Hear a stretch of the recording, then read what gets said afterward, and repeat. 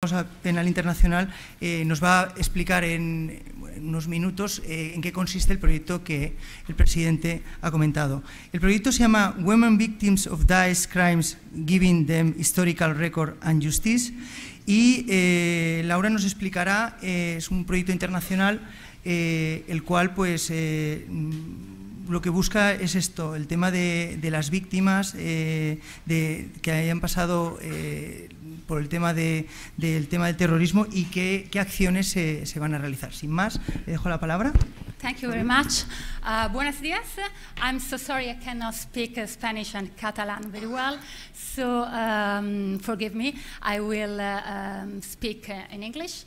And I'm very glad and I'm very honored to be here during this important conference to talk about this project. The project, as Professor Cilea said before, has been approved by the Executive Committee of the ICBA, and is focused on crimes investigating and reporting crimes committed by DAESH in Iraq against women and girls.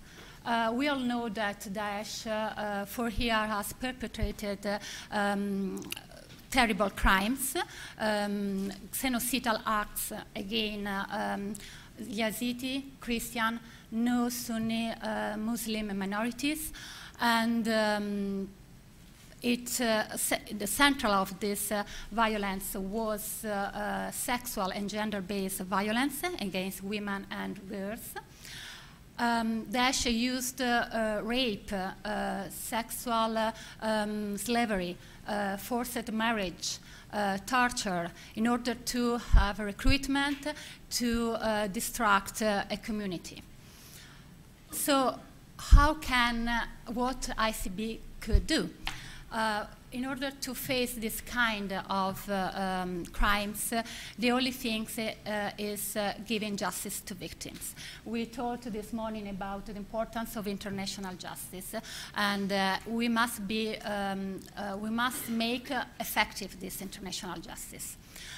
We know that Iraq is not a party to Rome Statute, and it has not accepted ICC jurisdiction. That means the Article 12 of the Rome Statute cannot work, and that's of course a big problem that we have to face. But we have to face another important problem that regards the difficulty to investigate and to collect evidence of crimes. That depends also because it's quite difficult to be in touch with victims. Women, girls are worried to talk about the violence they suffered. So what ICBA want to do is to work on two aspects that are very important. The first one is crime investigating and reporting, and of course, it's an activity that must be taken by experts, and we are finalizing a team expert of 10 people, Iraqi national expert and European expert.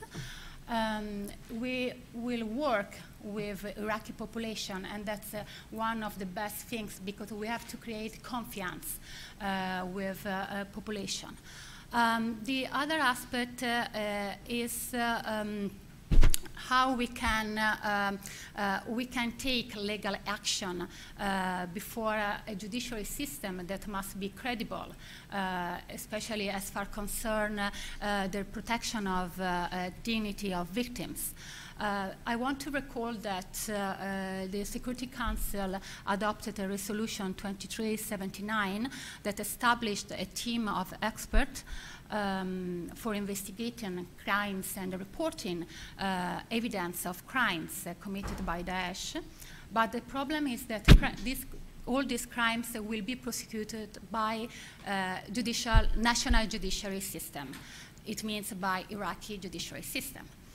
And what's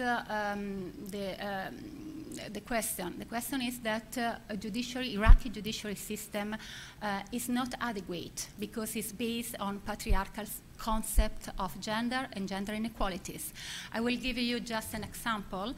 For example, Article 393 of the Iraqi Criminal Code provides, that is on rape, provides only the crimes of act of vaginal intercourse, but not other kind of sexual abuses perpetrated also by objects or on other part of the core of the bodies.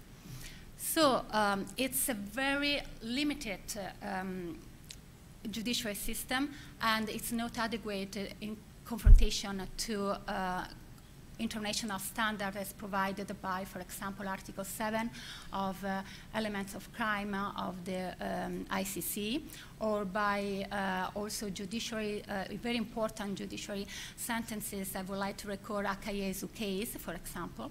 So we have to work also to help Iraqi people to reform their Iraqi penal code.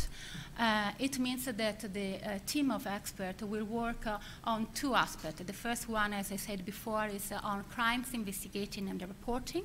The second aspect is on providing hypothesis of reform of a criminal code in order to submit this possible reform to national authorities. Of course, we will work together with Iraqi experts, and we will start to work by September, this September. The project will last 1 year. So I do hope we will have the possibility to talk about the outcomes of the project next year. I want to underline that all the experts will work pro bono. And I think that is something very important. And they want to do it just for justice, not for any kind of incomes, but just for justice. And they are lawyers, they are judges, they are professors, and also they are psychologists and doctors. Then I promise to have just 5 minutes, not more. So I do hope I was in time. And I do hope to meet you next year. As Professor Cilea said before, this is a format of a project that we want to apply also for other countries. Countries who also are party to the Rome Statute, where it's possible also to work with much easier and to submit also reports and outcomes to ICC. And because as we have said this morning, the importance is not having just code or Rome Statute or other wonderful documents. The importance is to make effective justice. And I think that lawyers in this case have a very great responsibility and very great role. This project has born as a project of lawyers, and will be conducted by lawyers, with judges, with professors, but by lawyers. So thank you very much for this opportunity, and congratulations for this meeting. Muchas gracias, Laura. Básicamente, como ha dicho, resumiendo, es un programa que incluso por el CAPI es importante, sobre todo por el tema de la cooperación que ha hablado anteriormente la fiscal general de extranjería, y a nivel internacional entre fiscales, entre abogados de distintos países, y sobre todo enfocado al tema de las víctimas, como bien ha dicho, desde psicólogos y desde el tema fundamental para el tema de la justicia penal internacional, como es el tema de obtener evidencias a la hora de poder criminalizarlo. Sin más, porque vamos un poco mal de tiempo, pasamos a la segunda mesa. Por favor, llamamos a Leticia Matarranz, a Antoni Rodríguez y a Javier García Mayol, que nos explicarán el tema de los delitos transnacionales en el ámbito de extranjería y bandas organizadas.